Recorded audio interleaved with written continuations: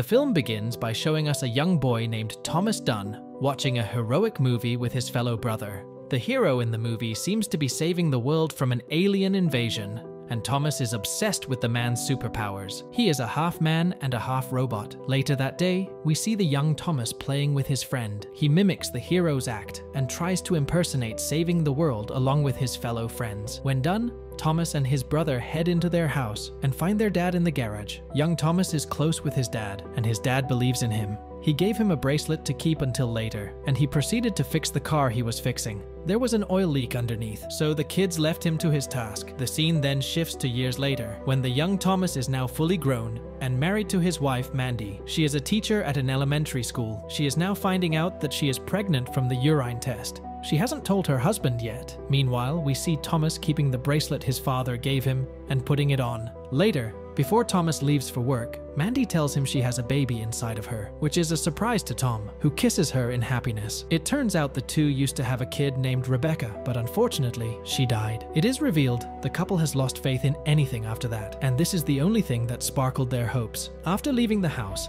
Mandy goes to her school, and Tom heads to the cemetery to visit his deceased daughter. While he is there, he sees different planes passing over the sky, but he doesn't pay much attention. Shortly, the father who helped the family through the tough times arrives. Tom then tells him Mandy is pregnant, and maybe this time they could actually live happily. The father is happy for him, but suddenly and abruptly, Tom feels chills over his body, and he turns around to see around him. He only sees a woman crying nearby at the cemetery, but soon he sees an apocalyptic vision in front of him that depicts the rest of the city being destroyed. In the meantime, Manny is also in the class when all the students see the same apocalyptic scene, and the skies change rapidly. They didn't see much of the destruction except the skies, so they were not as disturbed. Back at the cemetery, the vision immediately stops, and Tom realizes it was a vision he was only able to see. The woman who was crying hasn't seen anything, but the father with him seems to be disturbed by what he has just seen. He rushes and heads straight to the church, where he repents under the portrait of the Lord. Back at the school, the kids cry in fear, and Mandy calms them down and tries to ease the air. However, her assistant and friend in the class haven't seen anything and are confused when the kids cry. Soon after, Tom goes to work. He works in a mental institution, and he is a doctor. His assistant welcomes him, and he visits the patients. He first came across Harriet, who has difficulties with past trauma. She is not disturbed or screams, but she is definitely having problems with trust issues. Second, Tom sees a schizophrenic patient named Floyd, who comes and points a banana at them, mimicking a gun. Tom calms him down and leads him to the TV room. There, he eats the banana and starts to watch the animation on the TV. In another room, Tom finds Claire, a drug addict and art enthusiast. He sees her recent painting, and it most likely depicts an explosion that is apocalyptic in nature. He asks her what it is, but she refuses to be communicated with. Later in the day, tragic news was announced on TV. Several people were claiming to have seen the apocalyptic vision in the morning. However, it was just a few people who gave the testimonials, and not everybody has seen them. In the meantime, the previous patient we just met was in the room, and Claire took out her painting and gave it to Tom. She claimed to have prophesied the incident without really knowing it. Shortly after, Tom doesn't like how things are turning out, so he calls Mandy to tell her maybe they should go out of the city for a little while. But in the meantime,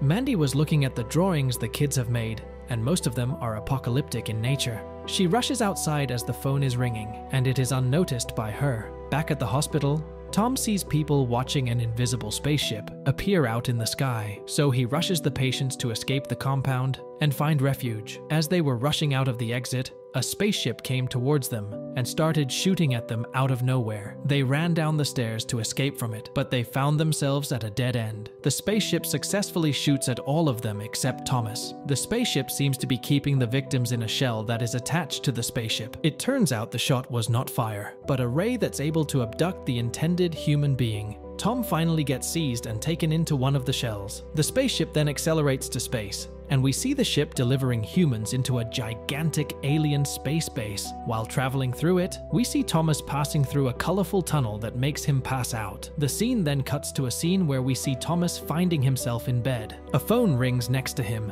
and a fire alert occurs in the building. He rushes down to find Harriet begging Floyd not to kill her, but Floyd turns out to be shooting at everyone, this time with a real gun. Tok tries to stop it, but he soon gets dragged into the colorful tunnel, still traveling through the spaceship. These are just visions he is having, and he again gets dragged into one of them. This time, it's an apocalyptic time zone where he has to escape and run from zombies. He manages to find a mall to hide in with the others.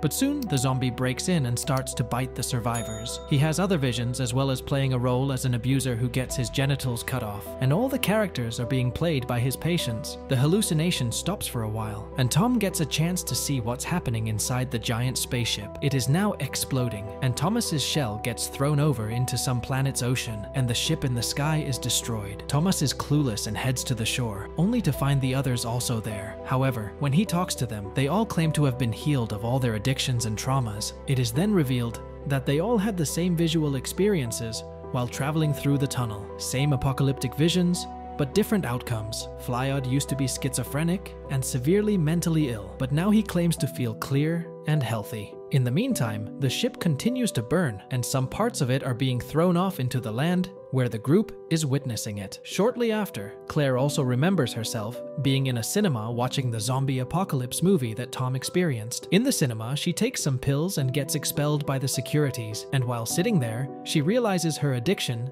and confirms she doesn't want them anymore and will only be normal. Back at the present time, Claire also claims to have been healed from her addiction, and she thinks the tunnel somehow brought about a collective transformation in her life. In the meantime, they see the fragmented spaceship in the desert, and they consider approaching it. Before going, Harriet confesses she has hated men all her life and never trusted them. She has flashbacks of her childhood, where her long-lost dad forced his way into the house and somehow avenged her mother by sexually assaulting her in front of her. This has caused Harriet's traumatic experience to be triggered and finally revealed in the form of amputating Tom's genitals. As with the others, she also claims to have come to terms with her trauma and now feels healed from her grief and anger toward men. This one leaves Tom with Tom, as he hasn't told them about his experience yet. When they ask him, he diffuses the topic and insists on getting the patients home. He thinks a patient cannot be healed in an instant, which is very controversial. The trio then sadly refuses to go with him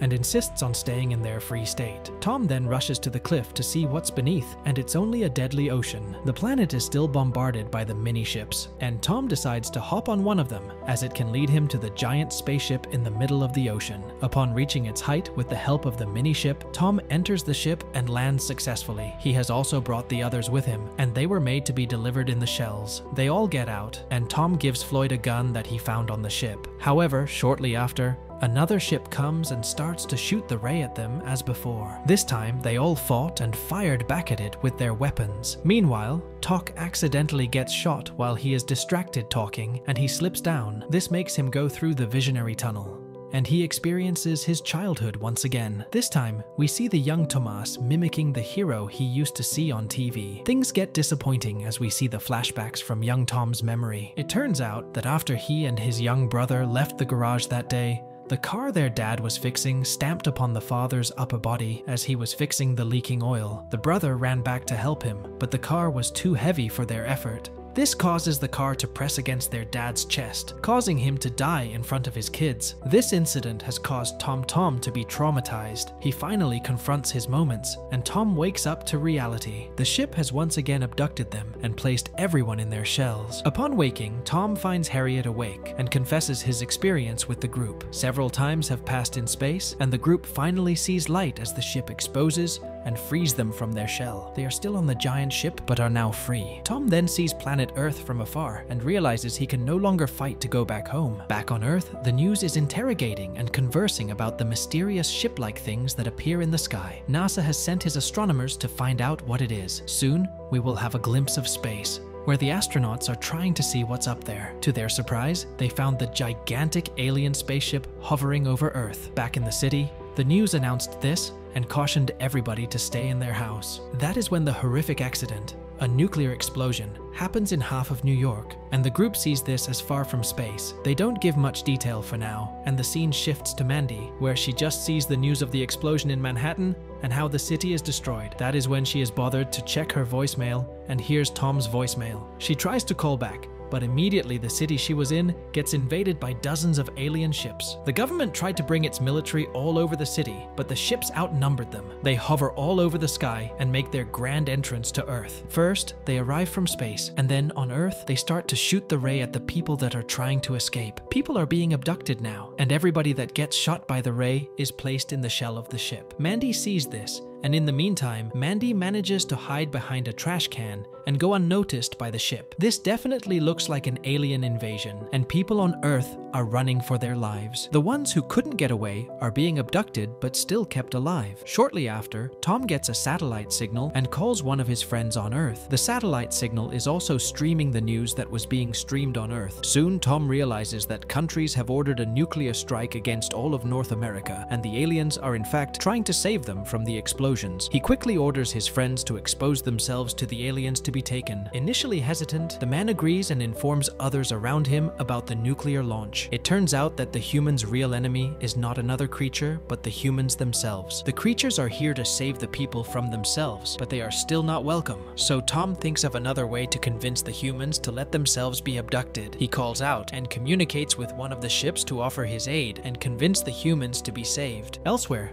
Mandy is still hiding in fear for herself and the baby inside of her. She walks around the street, but shortly, a live stream in the sky appears, and it's none other than Dr. Thomas Dunn. He is using a hologram that is projected from space to inform the humans about the aliens' intention to save them from the disaster. He also tells them the nuclear war will continue between authorities, and citizens will die eventually if they stay on Earth. Upon hearing this caution and warning, the people start to expose themselves to the ships and let themselves be taken by the ray shots. However, Mandy doesn't comply with this and heads straight to the church. People gathered and confined themselves together to pass through this disaster with the help of the Lord instead of the aliens. Mandy saw this and wasn't really comforted, so she went to Rebecca's grave. There, she receives a call from Tom. He begs her to come to him, as he is just above the sky waiting for her. But she sadly refuses to stay with her daughter. While the explosion takes the rest of the northern part, and Mandy gets dissolved in the process, Tom hears her last words and she dies.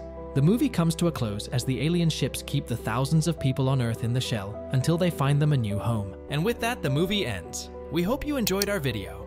Watch the next recaps on the screen, and don't forget to subscribe for more amazing recaps. See you in the next one.